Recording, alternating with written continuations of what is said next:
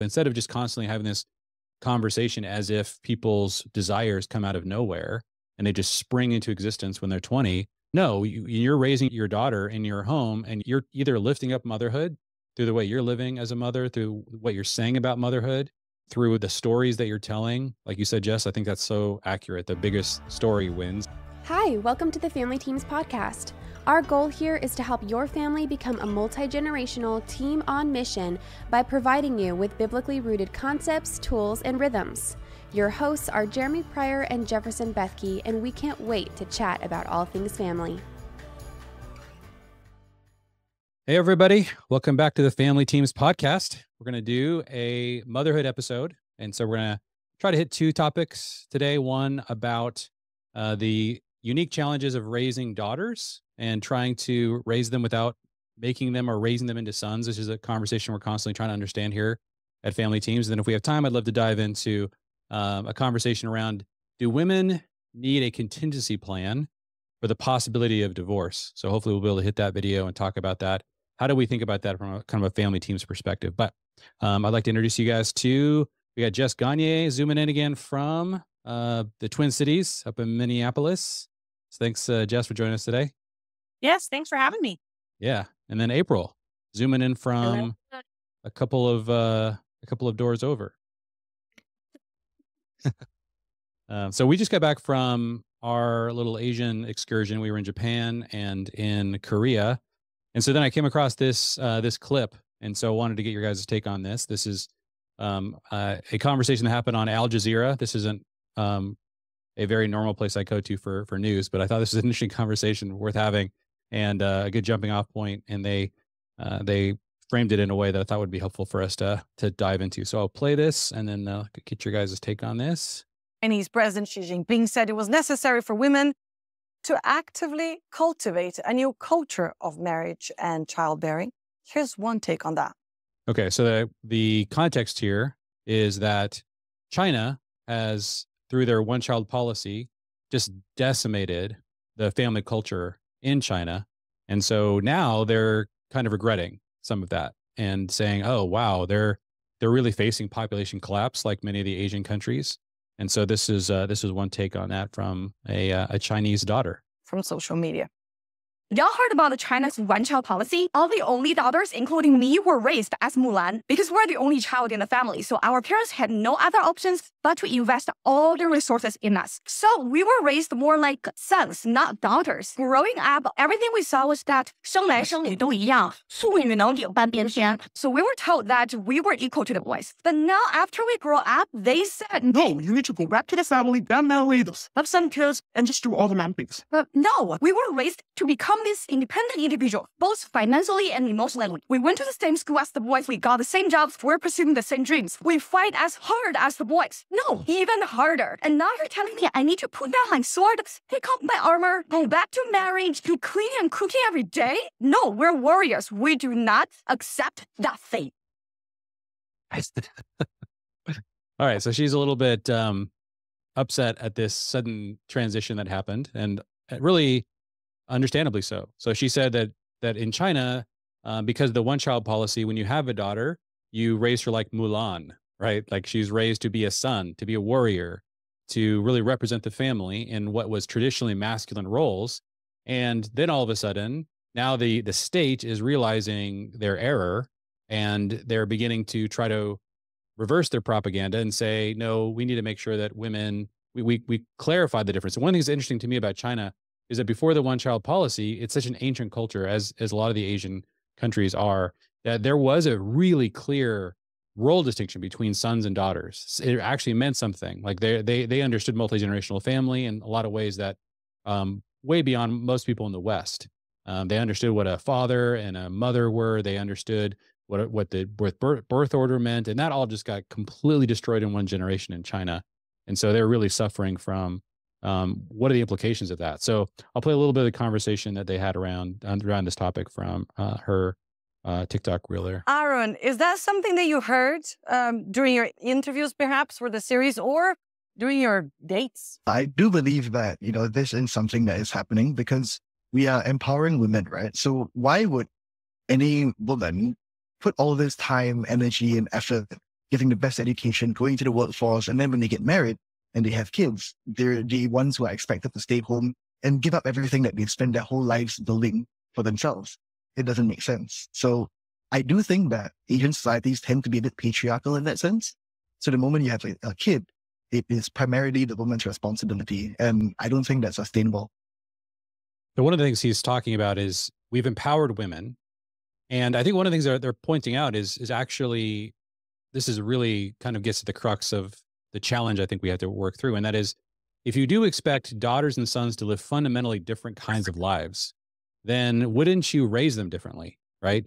Wouldn't there be a way that you would talk about like in who they're going to become? So the next conversation I want to have with you guys is about like the contingency plans for the incredibly high divorce rate we have in the West, and how to think about that as family teams. But first, like when you're raising daughters, it's so intuitive now in the West to raise them to take care of themselves, to be as independent as possible. And there's such a dissonance to suddenly then say to a daughter, we've given you all of the advantages to be able to be independent. We've really elevated all of these sort of non-maternal elements of what you can do as a independent adult. But then all of a sudden you start getting these mixed signals like, hey, now after all of that training and all that expectation, wouldn't you like to become a mother? And when they say, of course not, like I've been raised, and this is one of the reasons why I like the way that that Chinese daughter presented it. She said, you did this to me. She's like, you raised me to be Mulan, and now you expect me to be a mother. So I think that's a really valid way to frame it. This is the last part of the clip, and then I'd love to get your guys' take on this. I wanted your take, Anna, on the aspect of how much is expected of women once they actually get into a marriage. And is that why some are actually staying away? I think so. And I mean, back in the days, but even for my parents' generation, the man could look after the household and the wife and the baby just on his one income. But these days, because everything is, the prices of everything is so high, both of the parents have to work in order for the household to just keep chugging along. And that means most of the household and the baby looking after goes to the mother, but she's also working her corporate job or whatever. So I think she gets a lot more work than she probably should be doing, Yes, she does. So, yes, she does. And I talk from experience. Amy, in Japan, people are opting for a different experience altogether. Take a look.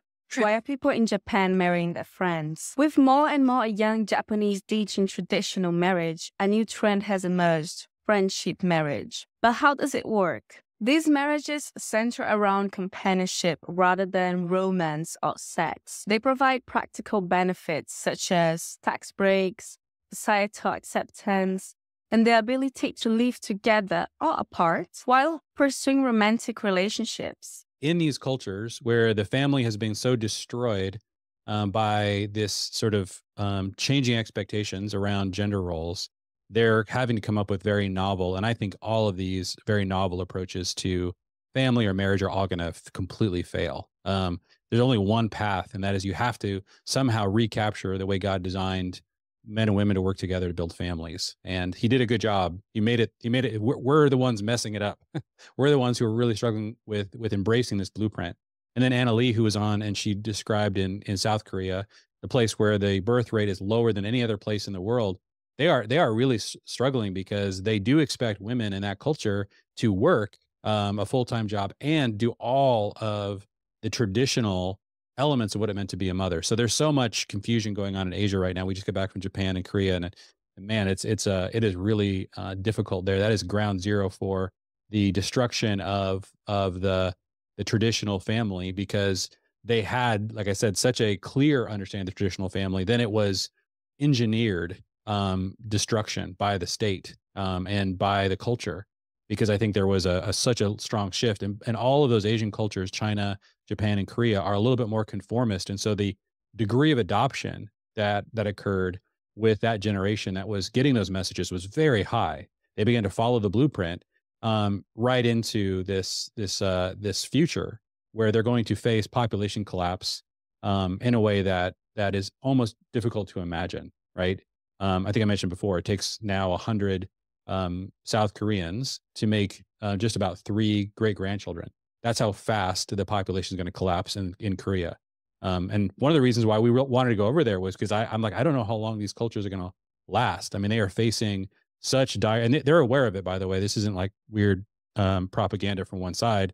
They are all freaking out about it. And that's why this woman who was on the Chinese TikTok, the Chinese daughter, she was describing like, what do you expect us to do about it? So I wanted to get your guys' take on this. And the primary thing I think would be helpful is from a family teams lens, how do we raise daughters differently? Right? It's like, look, if this is what happens when you raise daughters to be sons, or you just erase gender during the period of time in which you raise kids, and you just treat sons and daughters exactly the same way. This seems to be the predictable result, is that daughters become more like sons, and they become rewarded to the degree that they achieve things in a traditionally masculine way. And this is going to just feel like dissonance when it comes to the call to someday become a mother. And this has been a very confusing mixed messages that we've sent. Have you ever considered starting a family business so you can spend more time working as a family team? We've started a year-long coaching program called Family Inc., where you get weekly coaching with Jeremy, access to our video training for launching family businesses, and lots of ideas for businesses to start that are working for other family teams. Head over to familyteams.com and click Family Inc. to learn more, or to set up a strategy call with Jeremy to see if this might be a good fit for you. So April, I'll start with you, and we'll go around. I'd love to get your guys' thoughts on this. Yeah, well, I'm remembering back when I was in college, or like the year or two leading up to college, trying to put myself back in that mindset. And I definitely was not thinking about these kinds of questions at all. And I grew up in a pretty conservative family, conservative school, conservative church, region of the country. And still, the obvious thing that I was going to do was to go to college. And I remember having some thought that I didn't complete, but it was just like this circling thought that would come every now and then. Why am I doing this again? Like, what am I doing? Because I think I'm probably at some point going to want to get married. I think I'm probably going to want to have kids. And if I do that, then why am I trying to get a business degree? Like, I pictured myself sitting in an office in a cubicle and was like, I don't actually want to do that with the rest of my life. So I just remember having that question mark of like, why am I doing this? Yeah. But you just did it because that's what everyone was doing. And that's the trajectory of life. You graduate from high school and then you go to college and you get a degree because degrees are important. And that's how you get a good paying job and all that stuff. And those are not bad things. Those are not evil things, but they do set you on a trajectory, and they do shape your mentality about these things. And so I think a huge thing I had in my favor was I did grow up my mom stayed home with us. She was college educated. She had a job before she had us kids, and then she decided to quit her job and stay home with us. And I had the benefit of having a mother who stayed home with us. And I grew up in an entrepreneurial family on both sides of my family. So there was a lot going for me in terms of being able to kind of break out of the norm and think a little bit differently. At some point I got there. But the flow of the culture is so strong. And kind of, I think the gentleman on that, he said, like, why would you put all that work into your career and then just stop it? Like, I understand that. Like, that does... why would you do that? That doesn't make a lot of sense. So you have to have something that shifts your thinking, or something that you believe or come to believe that is much stronger than that flow. Right. To interrupt yourself.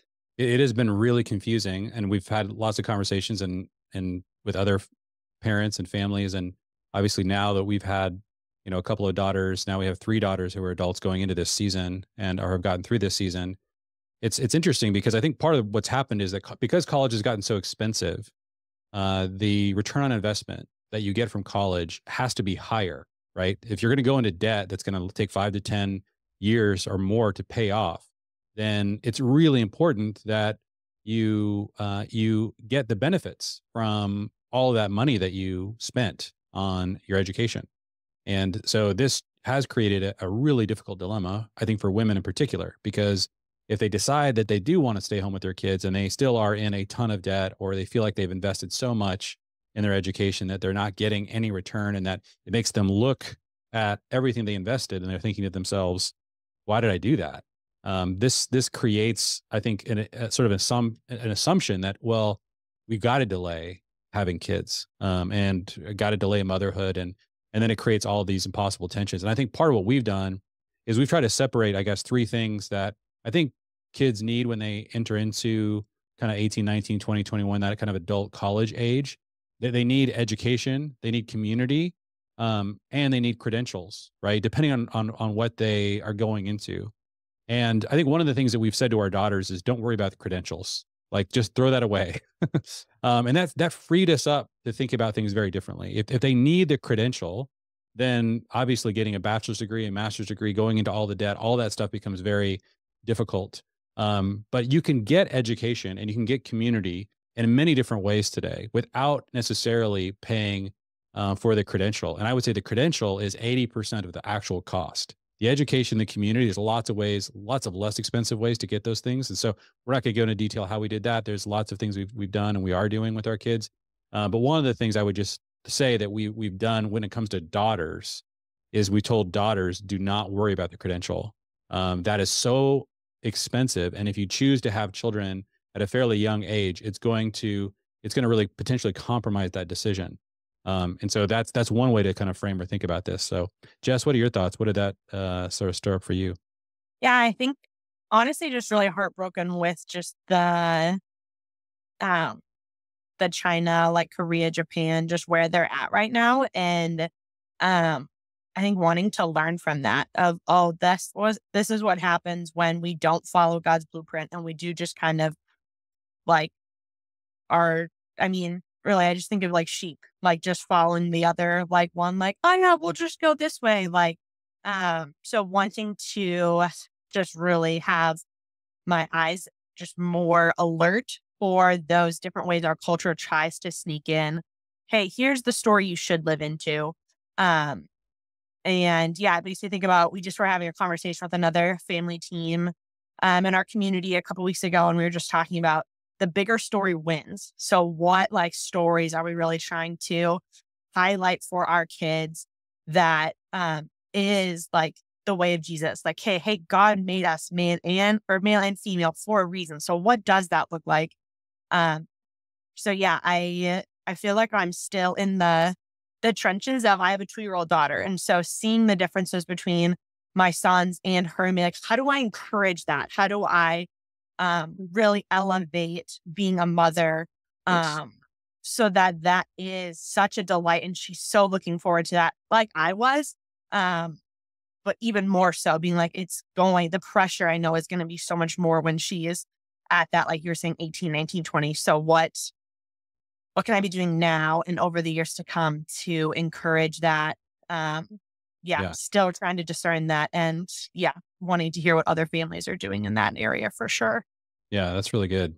Yeah, we are telling a story to our children. We are saying to our daughters, this is the pathway.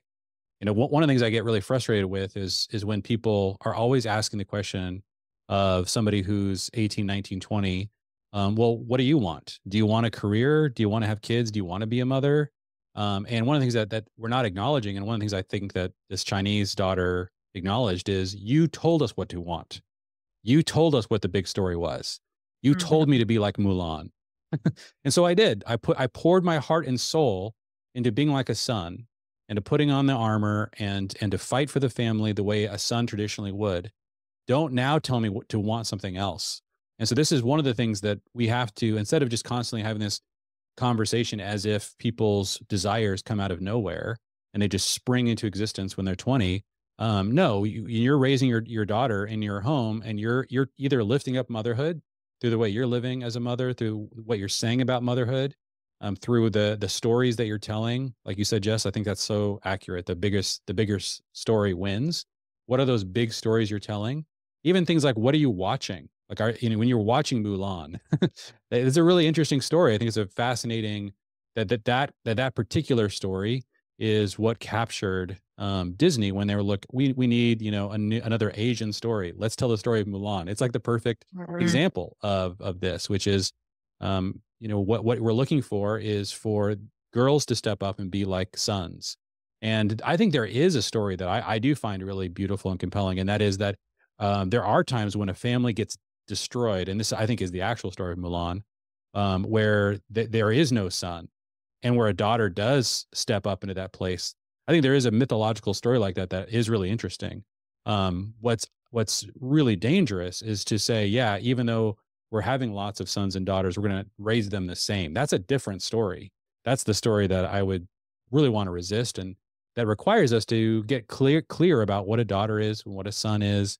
And so I think that's really important. So, Brittany, you're joining us from Texas. Good to see you. Yeah, I know you didn't get a chance to see the whole clip, but I'd love to hear any of your thoughts about this discussion. We're just trying to figure out, how do we raise daughters in a way that doesn't just assume that they're like sons?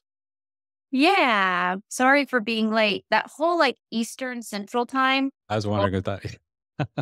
I have No childcare worries. from 3 to 4. Okay. So I watched the clip last night, and I have to confess, when I was watching that last night, the Lord was like, this has been you in the past. I have stood at my kitchen and told my daughter, girls can do anything boys can do. Don't let your brothers tell you different. Or she has said, why can't I swim with my shirt off like the boys? And I've just said, oh, it's just a double standard, And really, my heart's been convicted, because you're right. Boys and girls have different roles.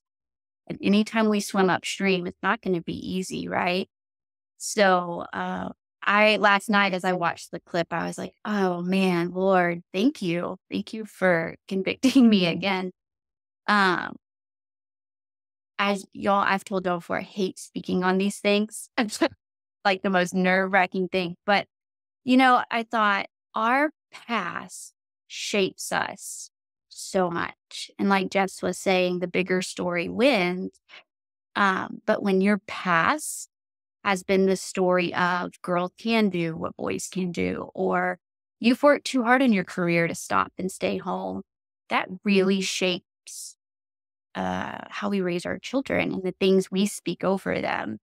And so thankfully, my personal story was when my parents got divorced at 7, I knew at such a young age, my goal is to stay home with my children. I'm going to stay home and I'm going to be a mom.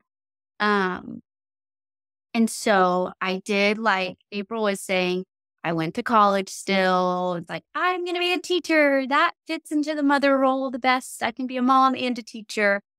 And quickly realized that, no, my heart was for motherhood. So after realizing I couldn't teach to state standards because, that was just hard for my heart, I switched my degree to psychology. And I came out of college with $19,000 in debt and stood there going, I can't do anything with this. Those credentials were worthless. But I did get the education, and I get to use that in my home with my children, in my marriage, in my friendships, in people who mentor me or I get to disciple. So I see the value of it. But to think of pushing my daughter and saying, go pursue, a degree when her calling may be to be home and be a mother, we have to see those as the same value. Yeah, absolutely. Well said. Jess, what are your thoughts on that? Doubling back on what you were saying earlier about like a daughter kind of coming in, and like it instantly made me think of Ruth and like your example in Family Revision of Ruth being the example of a daughter, and how she did come, and like Naomi's sons both died, but like how she is the example of, oh, this is what it looks like to be a daughter, to like support my mother-in-law. Like, just, yeah, that full story of Ruth, I just love of like, oh, this is the story I should be like telling over and over again and like looking at not only for myself as a daughter, but then how to teach others, how to disciple others, and what does that look like, and how can we implement that in today? Yeah, I just was thinking of the Bible and how we are a part of the big story, and then thinking, oh, Ruth, boom, that's it. Yeah, that's a great story. I love that so much. And you see the tragedy of Ruth's family. It's, Naomi, her mother-in-law, her father-in-law dies, her husband dies, and then her brother-in-law dies, and there are no men left. And Naomi is the one who's left absolutely destitute. She changes her name to Mara, which means bitterness, and she needs support. And so there is no, and one of the things that you see even in that story, and this kind of really dovetails with where we're headed next, which is who is supposed to step up and provide in the case that all the men are wiped out? Should women create contingency plans for when every man in her life fails her? And that's really what women are being trained to do today. And in the story of Ruth, you actually, because in the Torah, you see exactly who was supposed to step up. And God provided in the Torah, in the law, within the scriptures, for what happens when all of the men in your life somehow die. And what that does is there's a kinsman redeemer who is supposed to come along. The next closest male relative is supposed to provide for that destitute family and the women who are left. And there's a whole system for how that's supposed to work. And you see that in the 4th chapter of Ruth, and you see how it broke down because the actual kinsman redeemer refused to do his duty. And that's when Boaz stepped up and God provided graciously. And then, of course, then you get the line of David coming from the decision that Boaz makes. So what do you do? Do we want to create an entire culture where, and this really, I think, does connect well with the conversation around daughters, because one of the reasons why you want to raise your daughters like sons is because you're assuming that the men in their life are going to fail them, or there's a high probability that they're going to experience betrayal by the men in their life. And if you don't have contingency plans for those scenarios, then you are putting yourself into an impossibly vulnerable situation. So I want to play for you guys this clip and get your take on this. And I would like to discuss like how do we think about this topic? A lot of women talking about how horrible the trad wife movement is, and in some aspects I can agree, but I definitely don't think it's all bad for me. So she's going to frame this from the perspective of the trad wife movement. So this is the movement that is kind of a social media phenomenon where there are women who are living more of a traditional life, the traditional lifestyle as a mother and a wife, and presenting the positive sides of kind of homesteading and all of those elements. And so there's a lot of influencers who have been lifting this up. And so this is the conversation that she's going to kind of tease out. To me, here. it just very much feels like a complicated issue and depends on which trad wife you're talking about. For example, the work that women do taking care of their home and their children has been disregarded for so long, especially during the girl boss era, that it's very refreshing seeing people bring light to how much effort it takes to be a stay-at-home mom. And just being fully present with your children and fully involved is a beautiful ideal that these women are carrying. For Emily Perea, a stay-at-home mom in New Mexico, the trad wife movement is a way to escape from a world that doesn't appreciate someone staying home and raising children, and to one that puts people on a pedestal for it. People say that trad wives are not smart for fully combining your life with your husband and not having any of your own money. And I just don't agree with that. There are a lot of successful ways to have a marriage, and combining everything is one of them. My thought is, if you're both in it to win it, why wouldn't you combine everything? Again, not that it's for everyone. The problem people keep bringing up is if the wife doesn't have any way to support herself if something were to happen to her husband, like a backup plan. And I do want to tread lightly here because I don't think there's one right way for everyone to handle their marriages. But I know there are a lot of women out there who fully financially rely on their husbands, and they're doing just fine. They made the calculated risk to give up their monetary potential for the benefits of raising their children full time. I think it's probably probably a good idea to have a means of making money to protect yourself, but is it for everyone? Probably not. I think that the real issue with these trad wife influencers is that they're not laying out the risks and giving some caution. It's just go forth, submit to your husbands, and everything will be okay. Stephanie Kuntz, the director of research for the Council on Contemporary Families, says it's worrisome if people in the movement convince young women that depending on a male breadwinner will solve their work-related frustrations, without considering the risks that a man might lose his job, die early, mistreat them, or abandon them. And while I can completely get behind that, I don't think it's for everyone to always plan for failure. We shouldn't just blanket statement say that everyone should always be financially prepared for any disaster when disaster may never come. But I also do see women get locked into unhealthy marriages because they're being financially controlled. Over 50% of marriages in the US end in divorce, and I can assure you that nobody's sitting on their wedding day and thinking, oh, we're planning to get divorced. I chose to stitch this because this is exactly me when I was 26 or 27. I had 2 young kids. I would remember walking into a thrift store of all places, and I saw one of my mom's old friends, and she was like, oh, how are you? They're so cute. What are you up to these days? Like, what are you doing for a living? And I was like, this is what I'm doing for a living. I'm staying home with the kids. And she was like, oh, and like she had this cautionary like look on her face as she very judgy said to me, well, just be really careful. You know, you don't want to be in a situation where you're reliant on someone. Make sure that you don't have any gaps in your resume and that you're keeping your skill set up. Well, clearly I wasn't. I had just said I was staying home with my kids. So I am just offended. I'm like, well, that's not necessary. I mean, we have a really great relationship and we're really happily married. We'll be married forever. 5 years later, I really had to eat my hat, so to speak, because I was miserably married, like in a miserable situation where I could not get out of this marriage. Now, I had given 15 years of my life to this man, and I had poured all of my talent and all of my energy into his business, building his business, because I was staying home with the kids and this was the way we were making an income together. What I wish that I could tell myself back then was shake, shake, shake. Listen to the lady who's a little bit older than you. Maybe she has a life experience that you don't know yet. And that's why you see so many older women entering the workforce when their kids go off to college and their husband decides that they want to end the relationship now. And he's going off with a young secretary or whoever.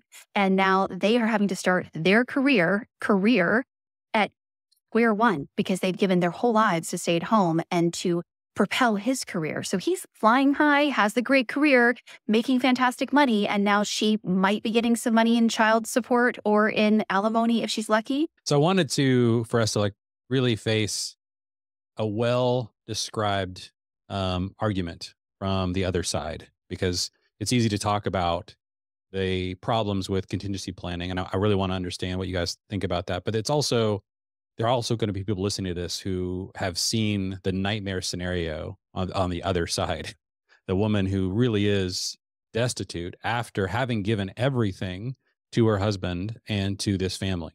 This is a very difficult topic, and I think one of the things that I would say that, and I'm going to get your guys' take after this, but one of the things that isn't really articulated in this clip, it's almost like framed as if you could do this contingency plan that's sort of simple on the side. Just keep up your resume. Just like somehow be able to provide for an entire family while caring for your children. Make sure you have enough education without having too much debt, while giving yourself to your family as a stay-at-home mom, while making sure that you could easily provide for yourself and maybe all your kids in the event. Like that's not that there are a small percentage of women who might be able to pull that off, but that's a full-time job. Like we're in a hyper-competitive capitalist economy. You can't simply say to women that you need to be able to enter the marketplace and be able to compete directly with men. And you're going to be able to do that while taking all of this time to focus on your family and have very little engagement for potentially a decade or more in the marketplace.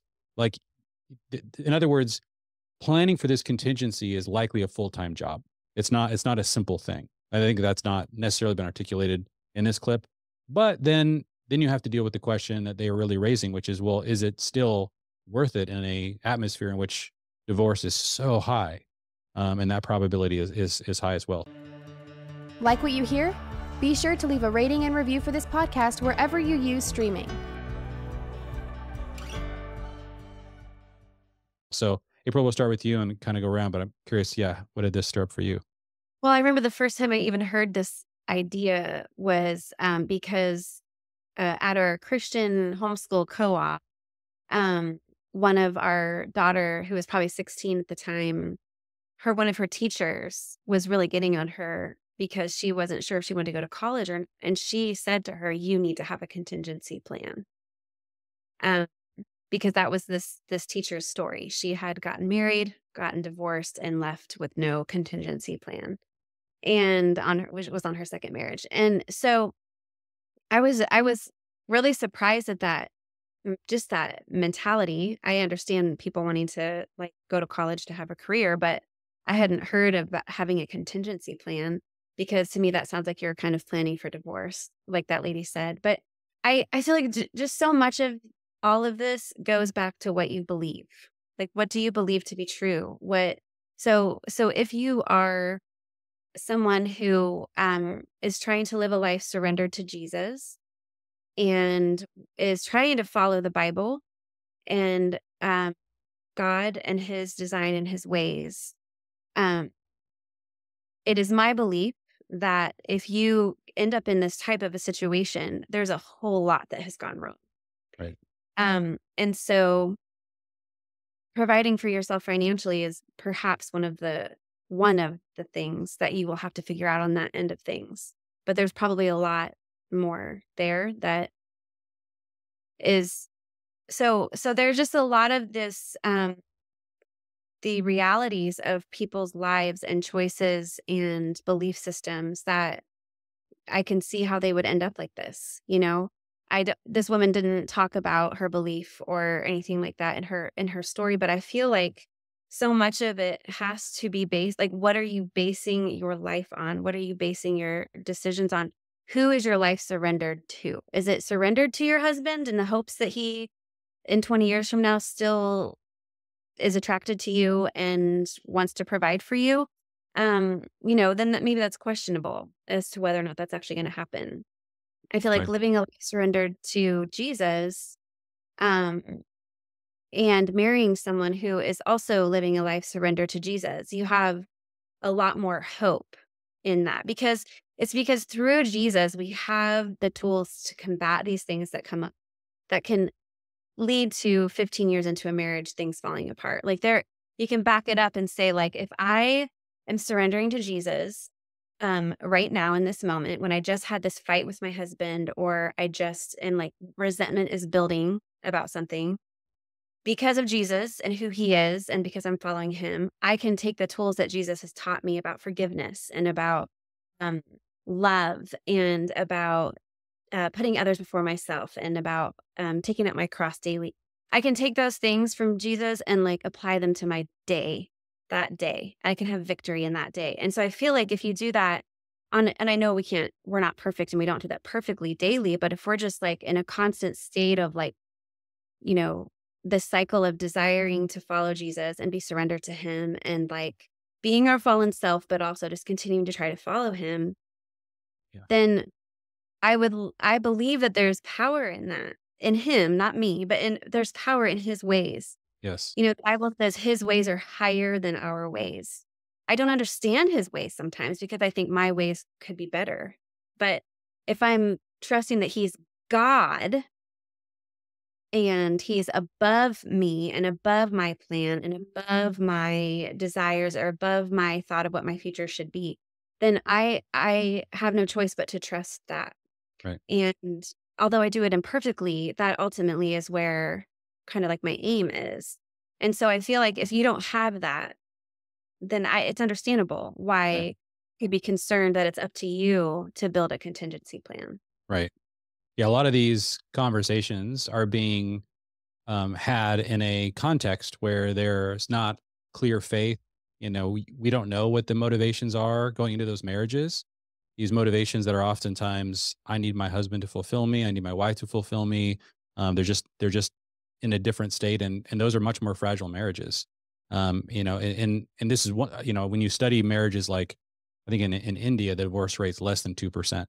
And so you have in cultures like that, just a completely different framework for what marriage is. Marriage is far more about fulfilling particular duties, and it's really clear what those are, and everyone's able to do it. And then, of course, you stay married because that's the framework. But in our context, we put so much freight on marriage, and then we don't give people the kind of faith that helps them deal with the challenges that come up in human relationships that are in a covenant like that.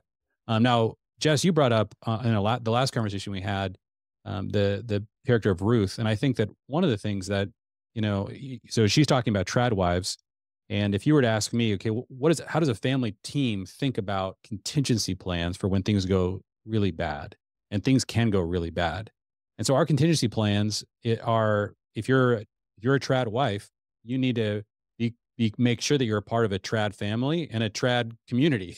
Because the contingency plans within a trad family is if anything were to happen to like in my daughters, in terms of their husbands, it's something whether they were to die or if some abuse were to take place and she needed to somehow have a safe place, like I'd be like, come to me. Like that's my job. I'm the contingency plan. I'm the father. And so there should be men that they're sort of like in traditional cultures.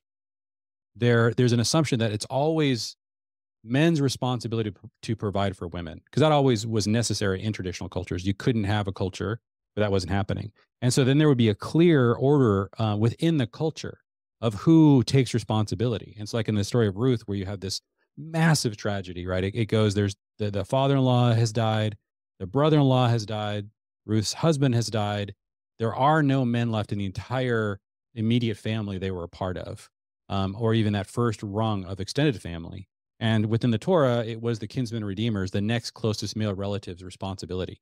And so there needs to be, and this in the church, one of the things that occurred is that you had families where women were not being provided for and were vulnerable because they were coming into the kingdom and they were losing their families. And that's why in Acts 6, one of the first decisions that the early church made was to provide for all of the widows from these families. And they didn't go to the widows and say, hey, you guys, I hope you all have contingency plans for when you were going to be kicked out of your family.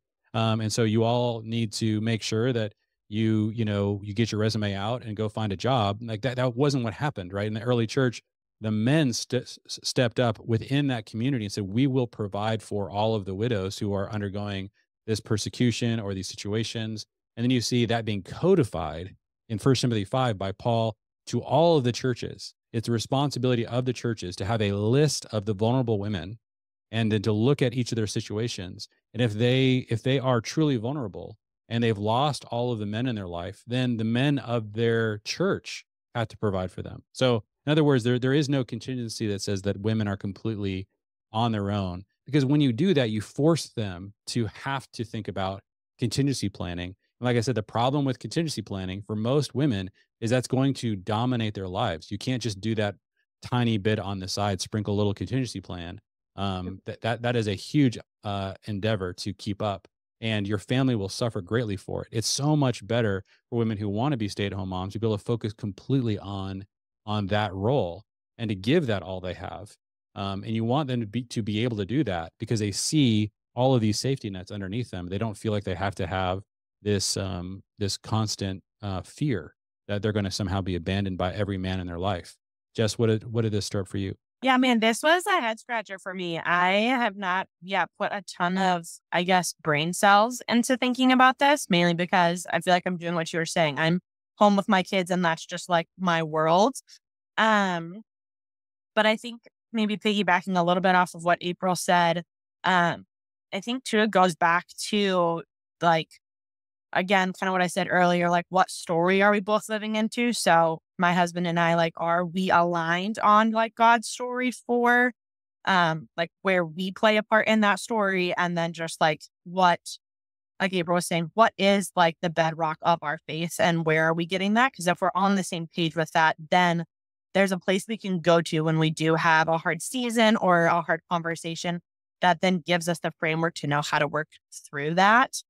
But I think too, it also just goes back to just this lack of like a vision. Because I think too, when we're have the same vision, when we're living in the same story when we're in God's design, and then we're like, okay, what's then the vision that looks like?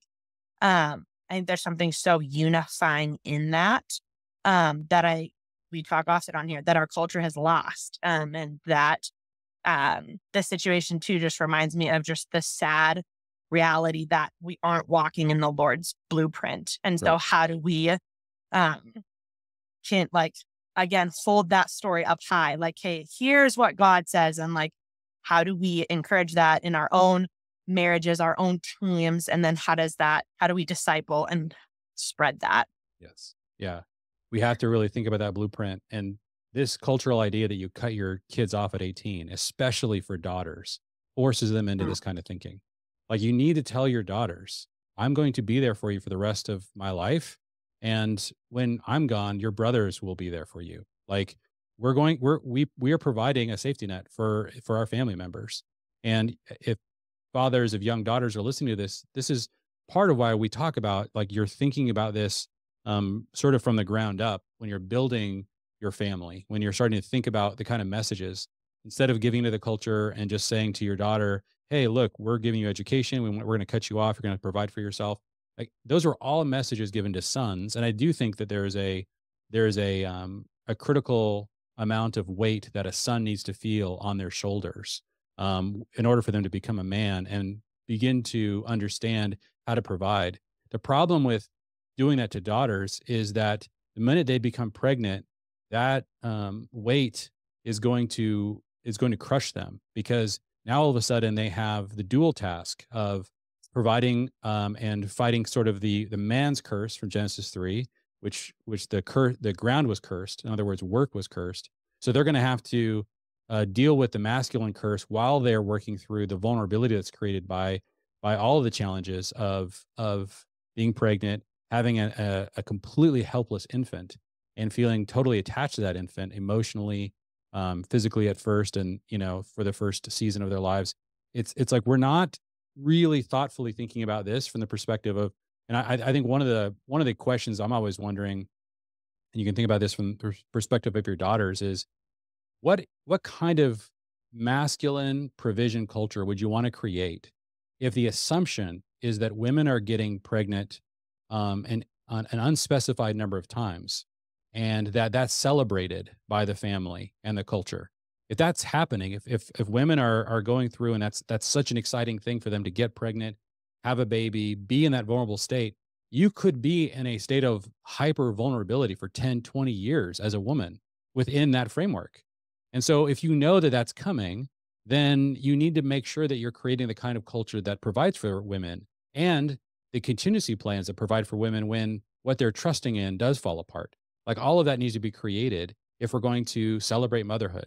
And I think what our culture has said is, like, we will stop celebrating motherhood because we don't want women to be that vulnerable, because men have so badly either abused or neglected their responsibilities to provide. And so this is why these are really becoming binary options. You either need to make sure you're creating the kind of culture in which men are motivated, excited, and held accountable to all of the things that they get to be as fathers and husbands, or you're going to create a culture in which men and women need to become the same, and that we need to really fight and destroy any kind of difference between men and women. Because if you do that, you're disadvantaging women in their ability to compete with men in the workplace and therefore live an independent life. You're forcing them into this vulnerability. So this is these are why these two different stories are at war in our culture, because they're very different.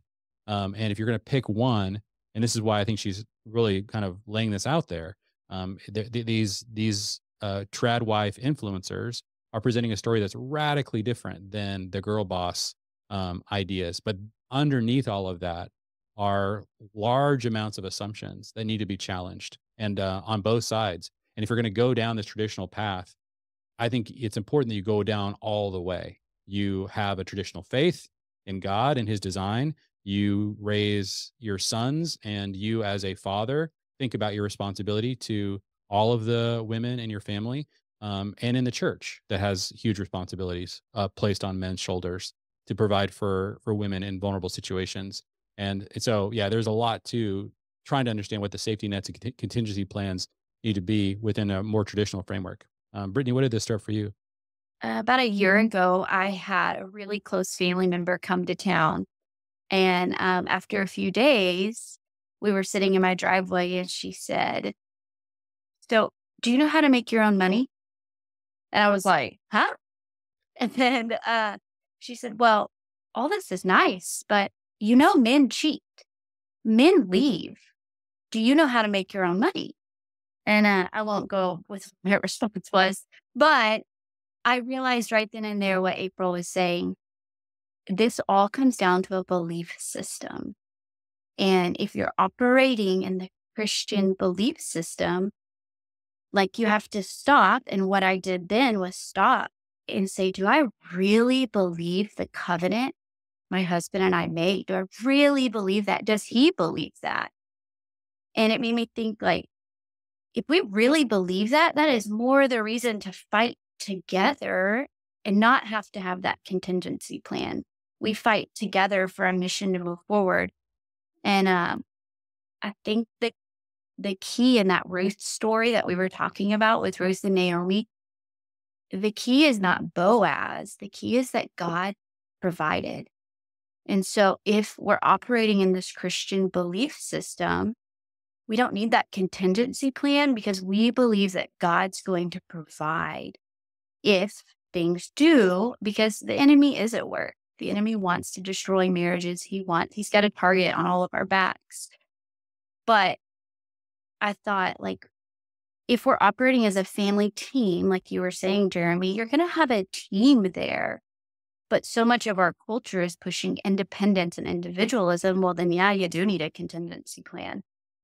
That's what I thought. Yeah. That's the real collision is the different. That's why, we're talking about the culture of individualism versus the family. And those are such different ways of framing and viewing this. So yeah, that's potent. April, any other thoughts before we're Yeah. Something we say a lot around here is we roll deep. Yes. And that is, I guess it's a way of saying, like, we've got lots of contingency plans, but it's all each other. It's like we within the framework of what you're saying, Brittany, because I agree, like, on one hand, do we need contingency plans because we've got the Lord and, like, he is our ultimate provider. But within his framework, I feel like there are these, it's like layer after layer after layer of, like, just for example, like, oh, when we go out of town, who will feed the pets? Oh, Papa will come over and do it. Oh, if he can't do it, then our nephew Clayton, he'll come over and do it. If Clayton's not available, then we'll see if, so it's like we can go layer after layer from everything from, like, oh, the car broke down. Who's going to go get them? Like, you ran out of gas. Well, who's going to come bring the thing? So it's like you're at school, but this car's here and you're the driver and you can go. So we just have this, like, kind of understanding that we have each other's backs. We're, that we're looking out for you and we're looking out for, we're all looking out for each other within the framework of, like, being people who are trying to surrender to the Lord on a daily basis. And so I just feel like we roll deep and we don't need to, like, be afraid. I think contingency plans in the context these ladies are talking about is, like, being ruled by fear. Yes. Yeah. Yeah. I love that. A traditional family rolls deep.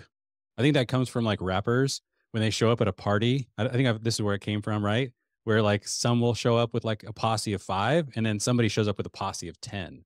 And so when things go down, the ones who rolled deep, they're going to win whatever gang battle's about to transpire. And I love that picture because I it's didn't realize like, I was thinking, like, a cool hip rapper. yeah. I almost put a beat to what you were saying. That was good. We rolled deep. Well, yeah. And this is what, because we just had this conversation like an hour or two ago. We're hosting a big banquet at our house tonight. And somebody who came over to help said, whoa, 2 of your daughters are gone in Korea. Like, how are you guys going to pull this off with just your family? And we rolled deep. There's, like, a lot more of us than, and we can have 2 on the other side of the world and still pull this off. We just called the other family members. I mean, it's fun. Part of what we like to do is just push our family to see, like, what happens when, like you were describing, April, when you have to kind of go down the layers of the contingency plans, all of the different, and just get to experience the strength of all of the different components of the family. And you want to test your family in that way, because you want to sense and see that, no, those nets are real. Like we are, it's good to rely on each other. And this is really the vision of the interdependent life versus the independent life. And I think that there's the hyper dependent life that, some people, that's where you become, I think the culture today is you be hyper independent. And then if anything were to go wrong, you're going to become instantly hyper dependent on the government. It's like, that's the 1-2. There's no interdependence, right? There's no like community of people in which you're experiencing the depth of relationships. You're either completely on your own, or you're going to rely on a completely, personless institution of some kind to come to your rescue. And man, and that's just another form of really individualism, to say, I don't actually want to know the faces or hear the voices or feel the strength of the individuals actually lifting me up when I'm in need. I'm going to live as a complete individual. And man, that's just an anti-family way to live. And this is why a lot of people don't value family, won't put in the work, because they look at that and they're like, I want the independent life. And maybe for a lot of people, they just haven't even seen the beauty of rolling deep with a family. And that's what we want to be presenting here. Yeah, Brittany?